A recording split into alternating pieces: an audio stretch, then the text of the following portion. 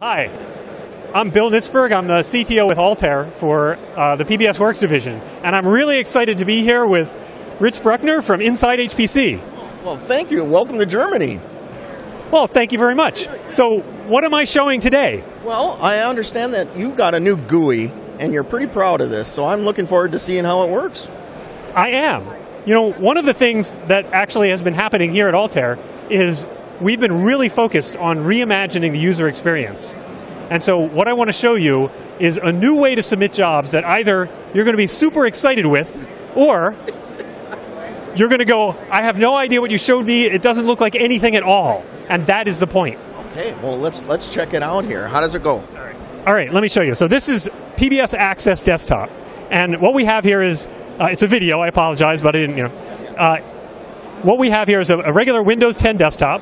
And what I'm going to show you is the life of an engineer opening up regular Windows File Explorer.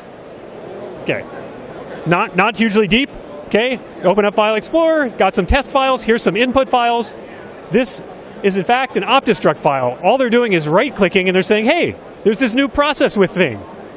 Okay, let's process it with OptiStruct.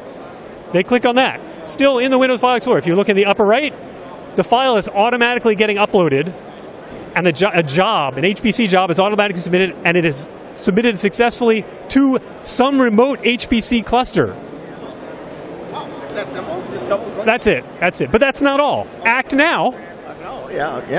1-800. Act now. The job actually automatically completes, and if you noticed over in the File Explorer, a directory was created for staging. Really? It's going to do it again. Okay, we're going to have to watch again. But if you had noticed in the upper left, we'll be able to see it now. A directory actually gets created where the files get uploaded from. And when the job is done, the system's going to automatically download the files, and it's going to tell you they're downloaded because a little green check mark is going to show up. And so you can see now that it's actually telling you the files have been uploaded. The file's running it.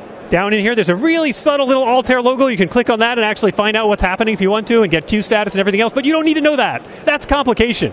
What's simple is that when this job completes, we're going to get the files back, and those files, I'm going to stop it at this point here, and actually the files are all now ready for you here, and that's it.